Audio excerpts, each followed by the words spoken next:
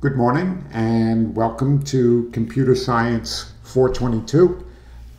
We have some videos that I hope you're all going to enjoy, and I've got to get used to my equipment here. This is Computer Science 422. Let me get the brush stroke a little bit less. You may recall I've given you a homework assignment. I've threatened to put it on an exam and I haven't done so, but I'm going to do it pretty soon. And I said to you, consider a statement like follows. If I were to say, if count 1 is greater than count 2, something like do this, call bigger,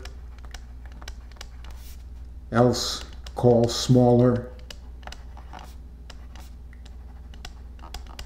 And then when we're done with the whole thing, we call something else. Call something else. So the whole point of the series of lectures here is how do we do this right over here? How do we do this? Now, a lot of what we're going to talk about here is going to be review from Computer Science 221. We'll talk about the LC3. We're going to talk about a bunch of other things here, and some of that stuff I'm going to go through rather quickly. First of all, on the LC3, you may recall that there were 3 flags, and they were basically, there was what was called the negative flag, and there was the 0 flag, and there was the positive flag. And what we could certainly do if we wanted to see if count 1 was greater than count 2 is we could put these into registers and we could subtract them. So basically what we would do is we would look at count 1 minus count 2. And basically if count 1 minus count 2 was equal to 0, that would set the 0 flag. If count 1 minus count 2 was positive, that would mean that count 1 was bigger, and that would set the positive flag. If count 1 minus count 2 was negative, that meant that count 2 was the bigger one, and that would set the negative flag. But unfortunately, on the PIC, we don't have these 3 flags. And if you go and you take a look, the only flags that exist on the PIC, there is a 0 flag, like that. There is another flag there, which is a strange one, and I'll save that for another homework assignment, DC, and that stands for decimal carry. And there's one other flag, which is the C, which is the carry flag. So first of all, we certainly can check for the equality of 2 variables, okay, 2 file registers on the PIC by subtracting them and looking at the 0 flag. But what if I want to determine if one is bigger than the other? Which one of these 3 flags is going to help me out? That is the point of these videos that we're looking at, and this is actually, I'm going to assign you this and probably ask it to you on a quiz at some point. How would you actually write this over here? Okay, so moving right along, let's get this out of the way. What we need to do here first is we need a quick review of signed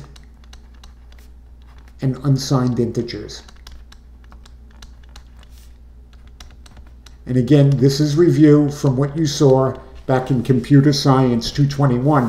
Now, first of all, because file registers on the PIC are 8 bits, we're going to be considering 8-bit quantities.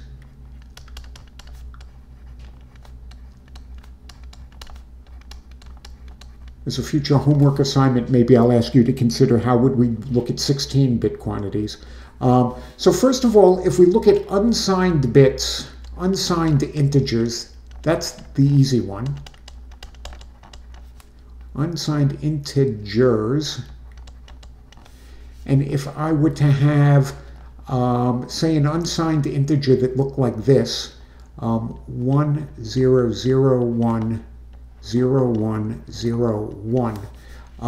Remember what's going on here is that these are powers of 2. So this would be 2 to the 0, and this would be 2 to the first, and that's 2 to the second, and that's 2 to the third, 2 to the fourth, 2 to the fifth, 2 to the sixth, and 2 to the seventh is 128. So in this case, I've got 1 1, I've got 1 4, I have 116, and I have 128. So what does that equal to? Well, 16, so that's 21 plus 28, that is 149. So this number right here in base 2 is 149 base 10, if we are assuming that it's an unsigned integer.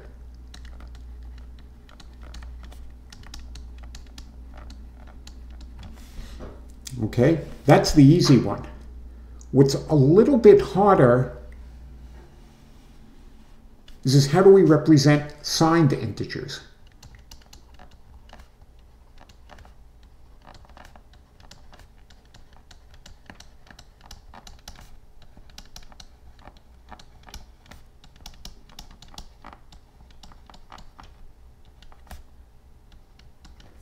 Well, we do it in a very weird way. And what we do is we do this thing and we use what's called 2's complement notation.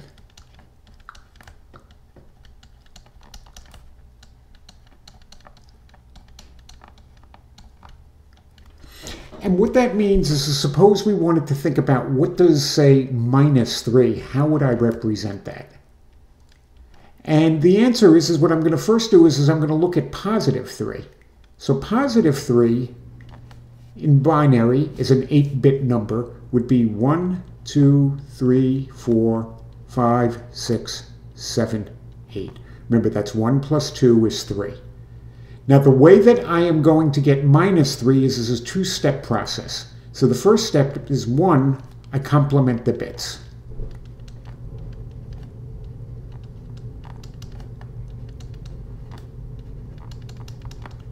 And if I complement these bits, I get 1, 2, 3, 4, 5, 6, 7, 8. And then the next thing I do is I add 1. So I'm going to come over here and I'm going to put a 1 over there. And I come down here and that gives me 1, 0, 1, 1, 1, 1, 1, 1. So this is -3. Okay? Now, one of the things that we'll note, and again, I'm not going to spend a lot of time on this, but I am going to assume that you're comfortable with this, is that when I'm dealing with signed integers, it turns out that the leading bit, and when I say the leading bit, I mean the most significant bit,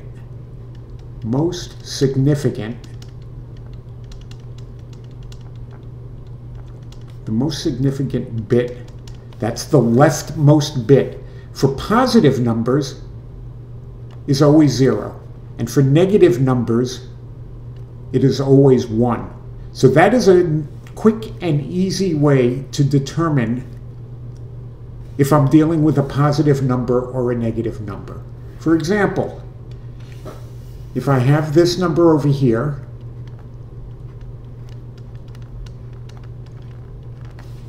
and I'm told that this is a signed 8-bit integer,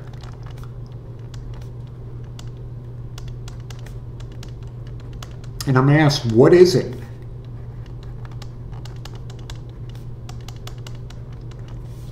I look at it and I go, well, I see a leading 1, so I know it's a negative number. Now, so I can't go ahead and use the same trick as before and go, well, that's 1, 2, 4, 8. What I am going to do is I'm going to calculate the 2's complement of this number, and that I can work on. So if I calculate the 2's complement of this number, I get 0, 1, 0, 0, 1, 0, 1, 0, and I'm going to add a 1 to it, and I get 1, 1, 0, 1, 0, 0, 1, 0. And I go, well, that's a 1, and that's a 2, 4, that's an 8, 16, 32, 64. So this number over here is 64 plus 8 plus 2 plus 1. 64 plus 8 is 72, 74. This is 75. So that says to me then that this number over here is minus 75. Okay? That's as much as I'm going to say about these things. I'm going to give you some homework to do these. But now I have another question that I want to ask you. Let's consider, so first of all, we know that if we're dealing with if I'm dealing with 8-bit signed numbers, I know that the biggest 8-bit signed number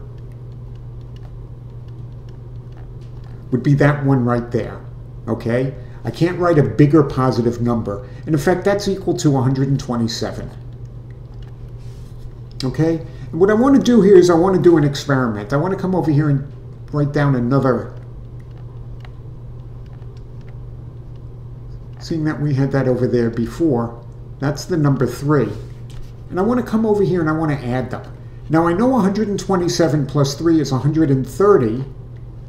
And since I know that this is the largest signed positive integer I can have in an 8-bit signed integer, that somehow when I come over here and I add it, something weird's going to happen.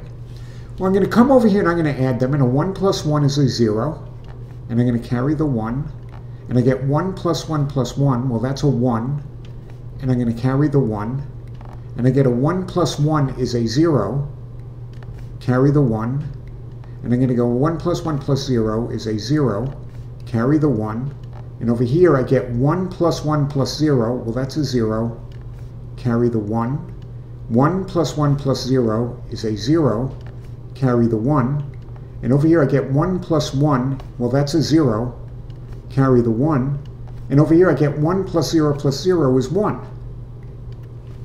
And I can see already that something strange is going on here, because I've added 2 positive integers, and look at what I got here. I got an 8-bit quantity where the leading bit is a 1. That would indicate that the 2 positive integers I added together gave me a negative number, which is of course absurd. And what I have here is an overflow.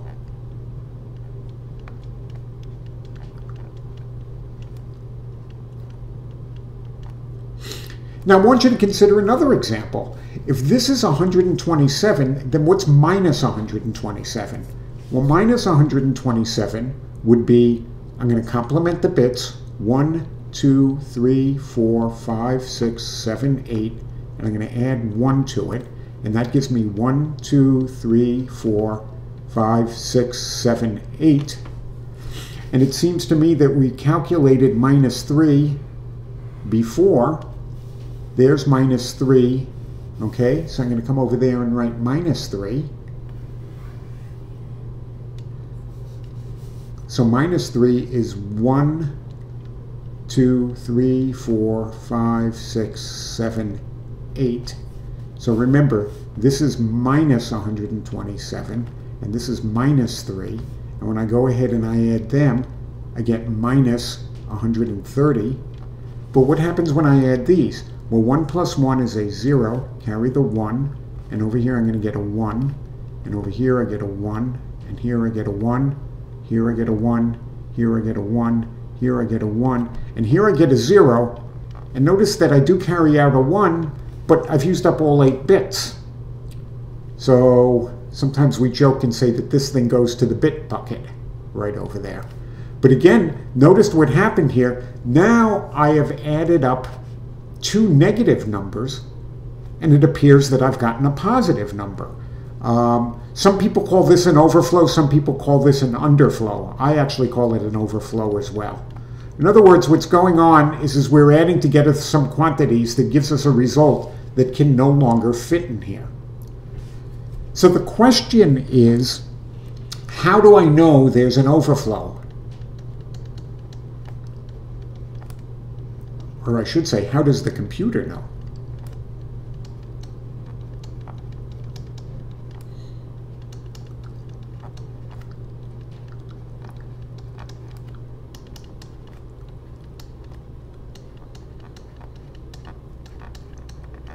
There's an R in overflow. Well, it has to do with these carry bits over here. And what I want to do is the following. I'm going to come over here and rewrite this over here. So there is 0.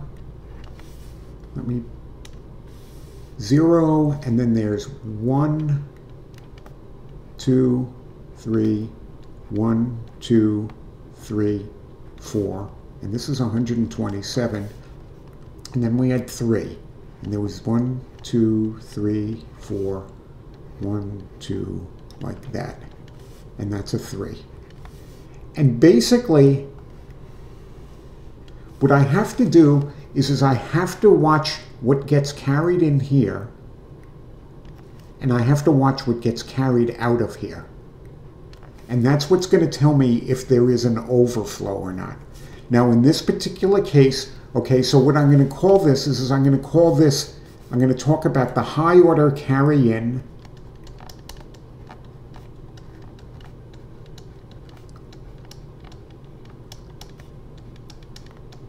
and I'm going to talk about the high order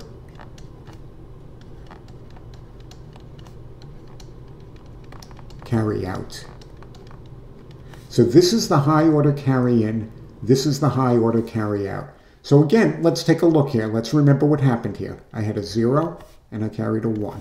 And I had a 1 here and there's a 1. And there's a 0 here and there's a 1. And there's a 0 here and there's a 1.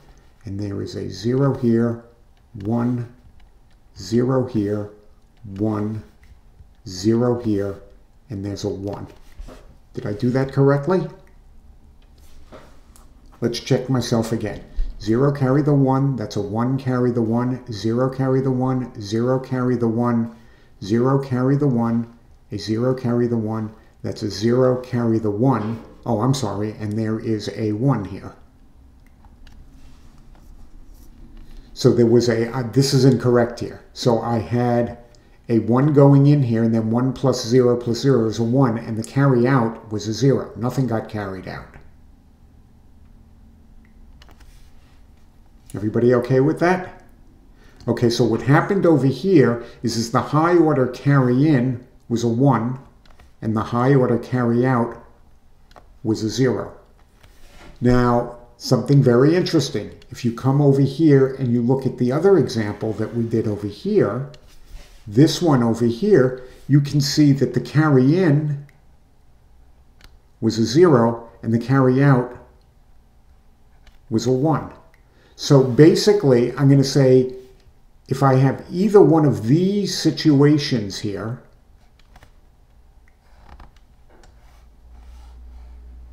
that's an overflow.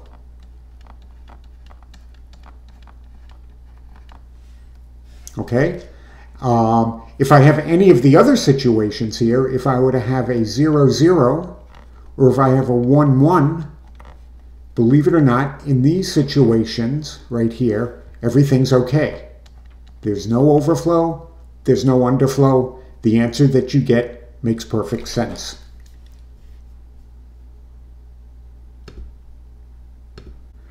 Okay, we're in shape now to put this all into action. Here's what we have to do. Remember, if I want to know, if I'm checking two variables, let's call them A and B, and I want to know if A is greater than B. Okay, and remember what we're going to do is we're just going to look at A minus B. So if A minus B is greater than 0, then A is greater than B. If A minus B is less than 0, then B is greater than A. And here's what I want to assume. I'm just going to make a simplifying assumption, and as homework, I'm going to ask you to generalize it. I want to say, let's assume A and B are both positive. So first of all, if A and B are both positive, the first question I have is if I look at A minus B, am I going to get an overflow? And the answer is no. I mean, think about it this way. I could be going, the largest positive integer would be 127, and the smallest positive integer would be 1. Well, that's equal to 126, and there's no overflow. And then the other thing I could be doing is I could just reverse these two, and I could go 1 minus 127, and that's equal to minus 126, and that's still no overflow. So the first thing I want to do is I want you to recognize that when I go A minus B, if I'm assuming A and B are both positive, the answer is can there be an overflow? And the answer is no. The other thing that I want you to recognize is that if I want to go A minus B, if I'm working on a computer like the LC3, well, the LC3 doesn't have a minus operator. But what I can do is I can go A plus a minus B. And what I can do is I can calculate this thing over here, because all I would have to do is first I would just complement B, which means flip all of its bits, and then I would add 1. Okay? So really we can view subtraction as being a special kind of addition. Okay? So the other thing I want to say here now is let's suppose we're going ahead and I'm adding A plus a minus B. Now if I'm assuming that A and B are both positive, minus B is a negative number, and what's going to happen here is A is going to look like this, and then there's going to be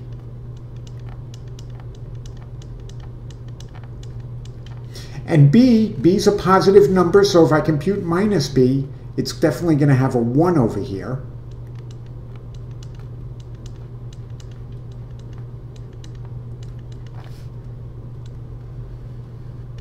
And now I want to consider what can possibly happen here when I'm adding these two. Okay, now remember what's going to happen is I'm either going to get a positive number or I'm going to get a negative number. Okay, so when I come over here, I have a couple of choices. I'm either going to get a 0 here, or the other choice I could have here is like this.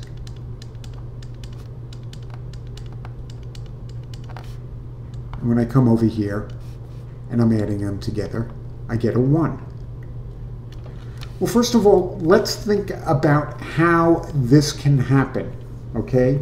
Remember that when I'm looking at the carry in and carry out, we gave conditions in our previous slide, which I hope I can find. Here it is right over here. We said that these conditions won't happen. It won't be the case that when I look at the carry in and carry out that one of them's a 1 and one of them's a 0, because that would be an overflow. It's always going to be the case that either what is coming in is a 0 and going out is a 0, or what's coming in is a 1 and what's going out is a 1. So over here, I ask myself, well, what possibly could be going on over here? Well, if I've got a 1 and a 0 and the thing is positive, that means that the carry in must have been a 1.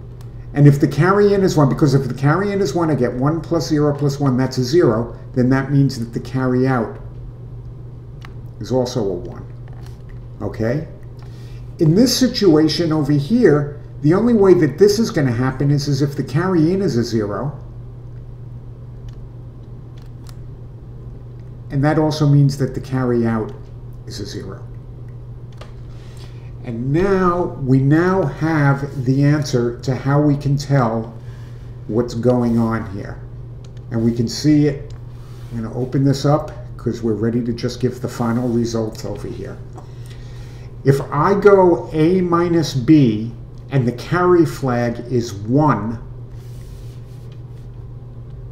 if I go A minus B and the carry flag is set,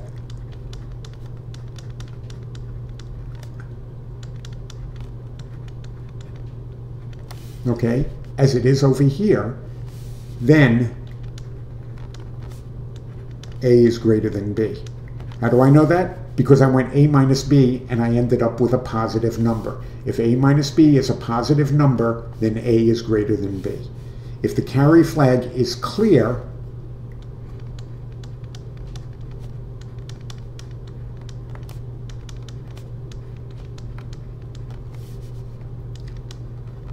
then B is greater than A. Okay? In other words, here, I did a subtraction and I ended up with a negative number. If A minus B is less than 0, then B is greater than A. So this is how I'm able to determine if one quantity is bigger than the other on the pick. To that, I say, ta-da! And now, we will give you some homework.